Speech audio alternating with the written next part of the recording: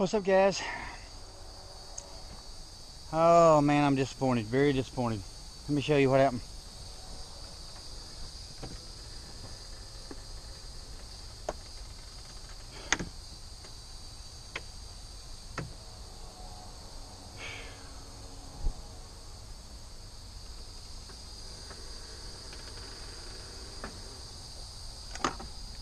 Alright, what do you see there? Big old hole, don't you? Motherfucker. Motherfucker. Big asshole. I just had rebuilt that damn motor. I was afraid though the crank had galled all over it, and Mom said we can't afford a new crank, so I cleaned it up best I could. I guess we should have got a crank too though. Now I ain't got no motor at all. Fuck, now I had that something's running good. I don't know.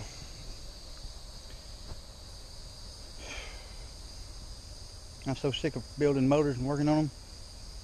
I could scream. Because all I got to work with is shit. Everything around here is old junk. I'm trying to make something to work out of. Damn new motor like that costs about 350 bucks. I just ain't got it.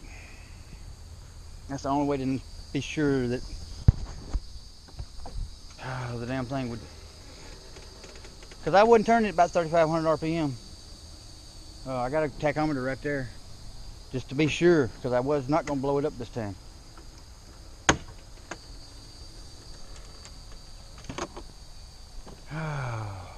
Fuck. I had this thing nice, man. I had her nice. I was almost done with it. Almost.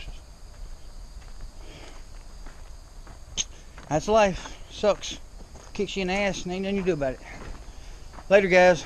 I'm sick. I gotta go cool off. I don't know if you can see that, guys, but I got a big old hole in my motor. It ain't pretty. I believe what happened was, because I wasn't doing anything wild this time to cause anything to happen. I believe what happened is last time when I blew the motor up, it galled the on the crank real bad, and we couldn't afford to get another crank at the time, so we got the other parts we needed, but we couldn't get the crank, and so we just cleaned it up good. And you know, and I mic'd it and everything seemed okay, so we thought we'd be all right. But undoubtedly, that's because it's the same thing happened again, and I wasn't even getting on it. Undoubtedly, it wasn't knocking or anything, so it wasn't too loose, but it might have been too tight. Y'all like my electric lift I put on this thing? Pretty neat, ain't it? It might have been too tight, and if it was too tight, then that's probably what happened. Galled it up again, and so then it got hot and the rod snapped. Now I didn't know it was happening at the time. It just right out of the blue just popped. So me and Mama's talked about it. We're tired of messing around with these bits, and I was going to take the motor off this generator here. I got this motor here. It's 10 horsepower, Power Mate 10 horsepower motor Tanq. I hate Tanqs, but sometimes it's what you gotta do if it's all you got. And I was gonna try to put that on there because I'm pretty sure that's a good motor. I got 2 of them. It would have been close to what I had, but Mama says quit farting around with all this used stuff and just buy a new motor. But we're gonna get, when I say new motor, I mean the cheapest possible Amazon motor cheapest possible eBay motor you can get from China. I think one just like mine, a 420cc 15 horsepower motor, $224. So how good it's gonna be is anybody's guess. Just have to take care baby it for a while to see how it's gonna do before I start rawhiding it. But at least I'll have some spare parts. Like I've got a set of rings over here already and a bunch of gaskets and stuff like that for that motor. I've got a good piston and a good crank and camshaft. Crank ain't no camp. So you know, I got a few parts. Now this motor that I'm getting, it ain't gonna have no electric start. That's one reason it's a lot cheaper. But it's the same. You can put electric start on mine. The electric start that's on mine will just pull right off, and I'll stick it right on there. I'll just have to cut me a hole is all. So good there. I checked out my 8 horsepower motor that I did have on it before this. It was no generator motor. A very old one, I mean. Actually, I had 3, and most of them wasn't no count. But I pulled all the parts out of all of them, and I used the best parts and made one. And it's got this knock to it, and I thought it was the valves clicking, but it wasn't. I pulled the cam all out and the lifter, so it couldn't be that. I mean, you know, so and listen to it then, and still you can hear it. Listen. And there's nothing in that motor right now except for the crank and the rod and piston. Okay, and so the rod is right here at the top dead center or bottom dead center where it makes that crossover.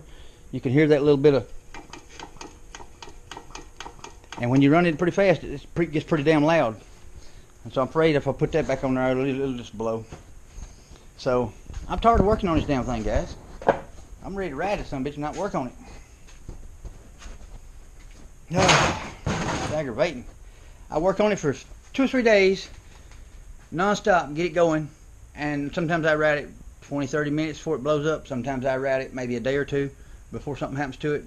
Just like the other day, I worked on it 3 days straight, got it going, got it running great. I rode it around 1 whole day. The very next morning, I got it on it, took it down the road, and I went to pull this hill, and it just stopped pulling. The motor was running fine, but it just stopped pulling, and I had to pull it back home.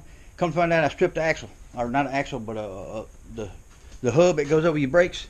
It's this way this is made. It's splined, and it stripped one of them. Luckily, I got 2 golf carts here just to lax, so I just robbed the hub off another one.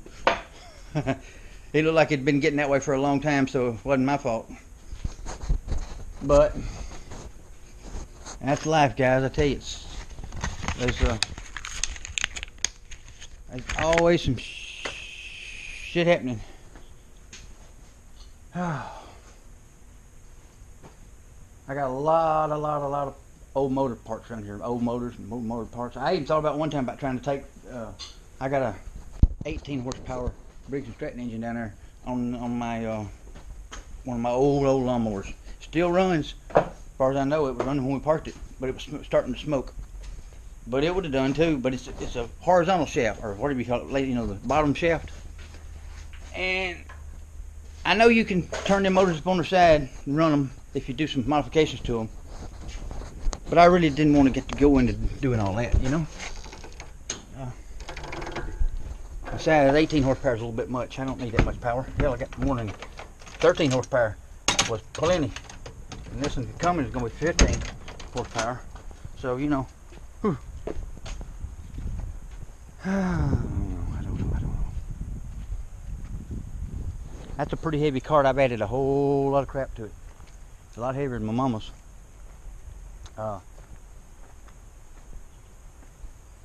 The 5 horsepower on my mama's, or I say 5, it's a Predator engine.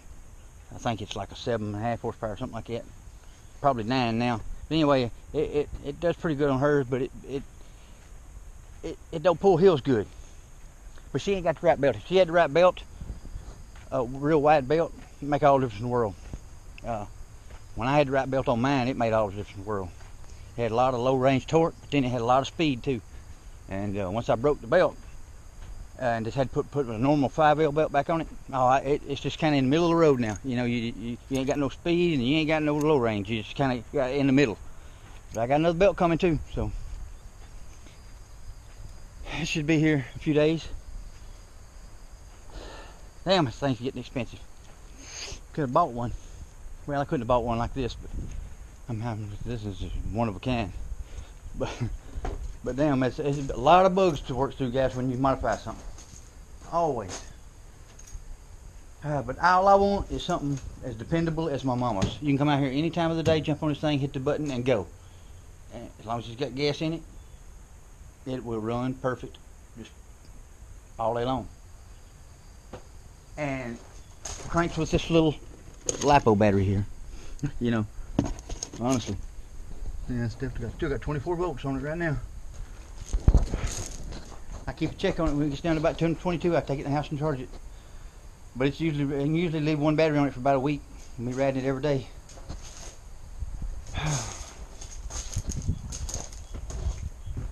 Alright guys, I'm getting off here. I'm finna go grab my mom's cart, I guess, in a little bit, since mine's down. Have a good one.